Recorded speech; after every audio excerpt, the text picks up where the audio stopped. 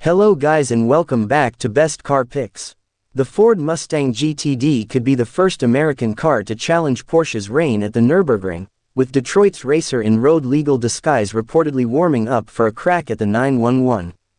Spy photographers such as Wilco Block on Instagram have captured the Ford Mustang GTD testing at the 20.8 km Nürburgring Nordschleife course, finished in all black, and with extra mufflers to mute the bark from its supercharged 5.2-liter V8 engine.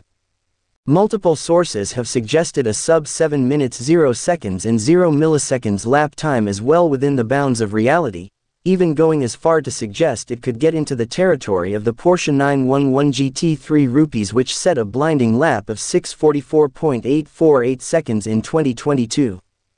While there are faster production cars around the circuit, such as the record-holding F1 engine Mercedes-AMG 1, Porsche's naturally aspirated supercar is arguably the benchmark, given both are closely inspired by GT3 spec racers.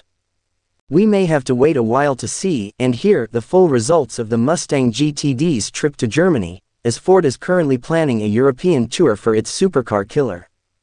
Its debut on the continent will take place at the 24 Hours of Le Mans next month, where the new Mustang GT3 will also be competing in the twice around-the-clock event. It'll then head to the 24 Hours of Spa, and later the Nürburgring.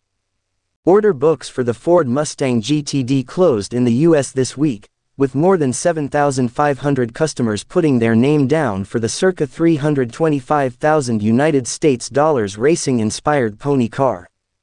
Not all of them may get the chance to own one, as production of the GTD will only take place for the 2025 and 2026 model years in limited volumes, exclusively in left-hand drive, ruling out any possibility of seeing one on local roads.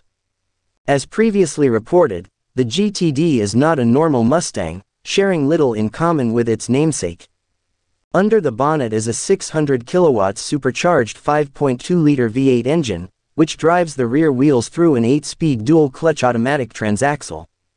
The double wishbone front suspension and pushrod rear suspension incorporate adaptive spool valve shock absorbers and coilover springs, helping keep control of the Mustang GTD in tandem with 20-inch wheels, shod in Michelin Cup 2 tires and Brembo carbon ceramic brakes.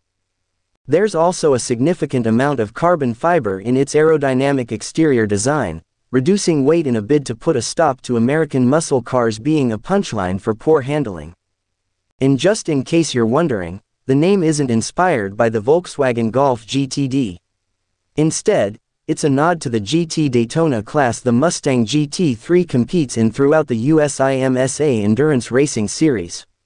Hope you enjoyed the video. Do subscribe for more such interesting content. Thank you for watching my video.